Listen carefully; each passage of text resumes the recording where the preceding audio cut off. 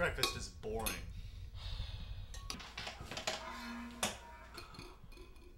Robert Frost! Yes, it is I, beloved New England poet and former U.S. Poet Laureate, Robert Frost. And I have a breakfast cereal for you. New Frost Flakes for breakfast. Full with all essential vitamins and nutrients.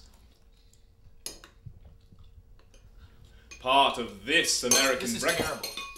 This tastes like hair. No, it's delicious. Wait a minute.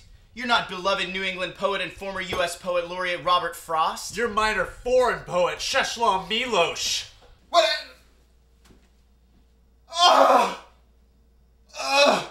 It's true. I am foreign Polish poet Czesław Miłosz. And I only wanted a sweet American breakfast cereal of my own. Get out of here, Milosh. You ruined our breakfast.